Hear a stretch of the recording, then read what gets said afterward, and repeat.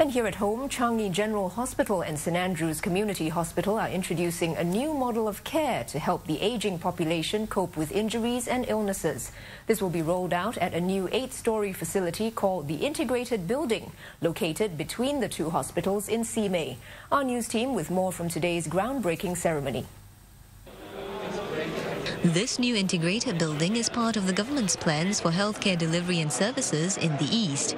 A key concept will be cluster housing, where patients learn to be independent. We cluster our traditional B2 and C class beds, the 10 beds, within and try to make it as home-like and homely as possible. The intent is so that the patients' time that they are actively involved in mobilization, actively involved in therapy, it's not just limited to the time that the therapist spends with them, but in terms of the activities that they do when they walk to the toilets, when they eat with their families, when they get a cup of water.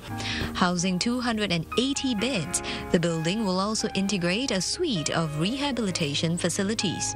They include the geriatric day hospital and neuro and trauma rehabilitation to prepare patients for life back home.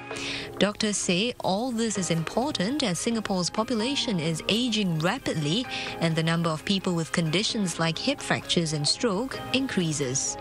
Other reasons cited: shrinking family sizes and caregivers getting older. Research has also shown that physical and mental decline is a side effect of hospitalization, especially for elderly patients. The success will be in terms of whether we can bring them to their best functional state upon discharge. And if they are brought to that state, they will have a better quality of life. There will be less caregiver stress for the family. There will be a smaller risk of them having to come back to the acute hospital, and also less use of healthcare resources in the community.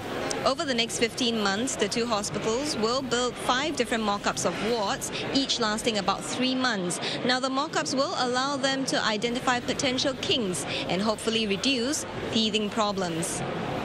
The 200 million Sing dollar project is expected to be completed by 2014 and will require an additional 850 workers.